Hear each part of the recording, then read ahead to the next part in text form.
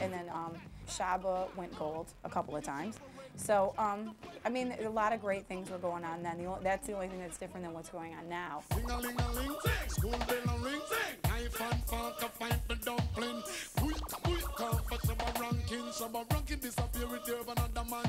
Shabarang's success as a dancehall artist sanctioned dancehall on a really important level. The reggae album Grammy in this country, for instance, had always been given to a melodic artist. And here comes Shaba, proud to call himself Big Dirty Stinking Shaba. So that empowered so many people and encouraged so many people to go into dancehall.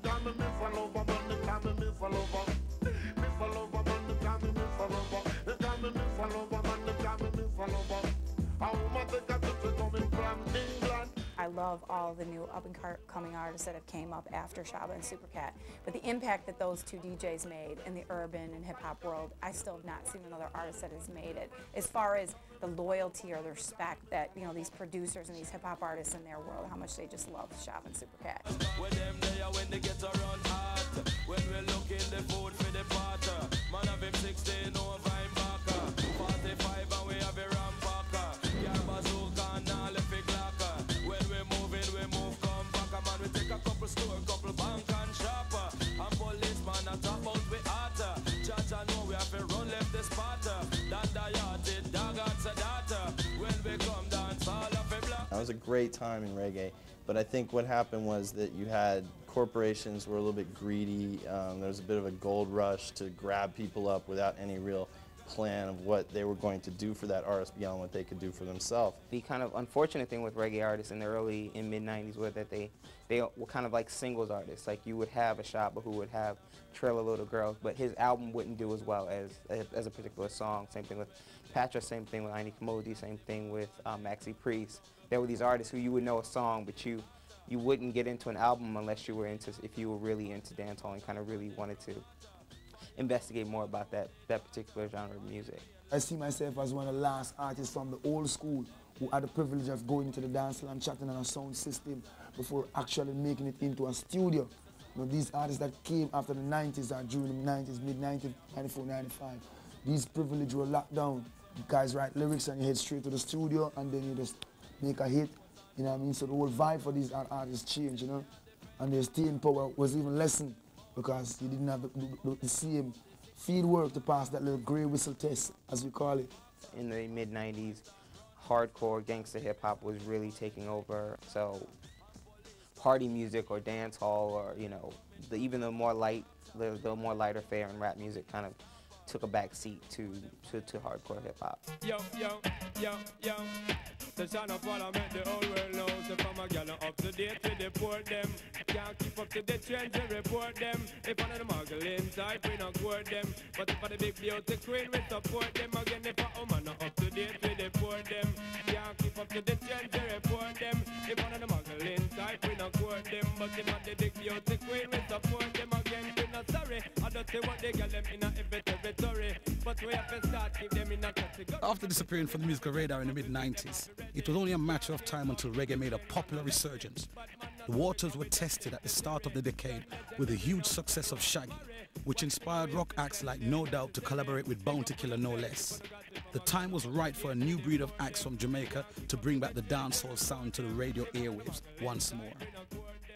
The reason why this music is given so much attention in this time, if you ask me, the people are clamoring for something new. I think that the resurgence of reggae is interesting because of the different forms it's now taking. You have the artists who aren't necessarily doing straight dancehall or doing straight reggae. They're infusing various different American musics into their own styles. I mean, you have Sean Paul, who obviously has a hip-hop influence to his dancehall. You have Wayne Wonder, who is a bit more melodic and seems to have more of a R&B background. The one thing that's important for everybody to realize, though, is the play that VP Records had in this. You know, dancehall music has, you know, in the early 90s it was really more of dancehall crossing over with hip-hop artists, a lot of hip-hop beats. But the great thing that happened with a lot of the music that VP Records has put out within the last 5 to 6 years, dancehall has actually broken its original form.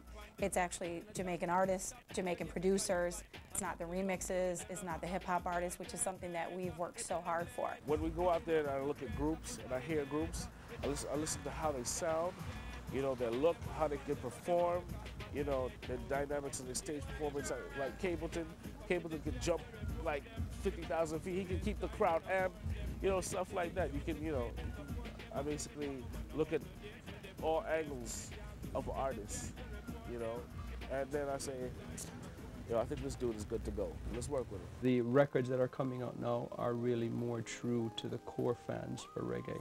I think when reggae had a resurgence back in the early 90s, I think it was more major labels jumping in and sort of tweaking and changing the music too much where it lost their base. And I think with the resurgence now, I think we've really kept the base still very solid and brought the music to a much wider audience, and they're accepting it in its original form.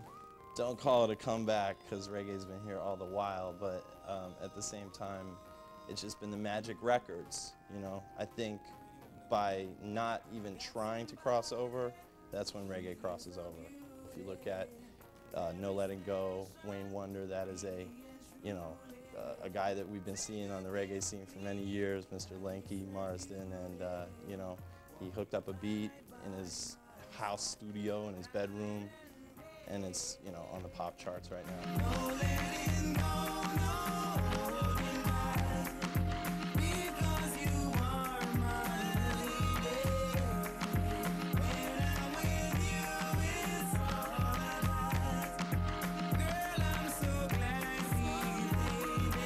In Jamaica, we do one rhythm and get a lot of like artists to go on the rhythm to get the track like blood, like get it out there.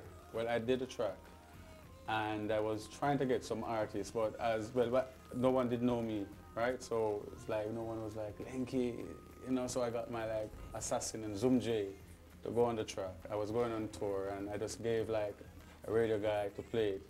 When I came up from tour, everyone was like wanting to go on the track. Lenky called me and said, yeah, I got this track, you know. My heart was in it because I want him to excel as a producer. So my heart was in it. So he sent me the track, you know, vibe it, got my keyboard, you know, jam to it, and, you know, the song just came.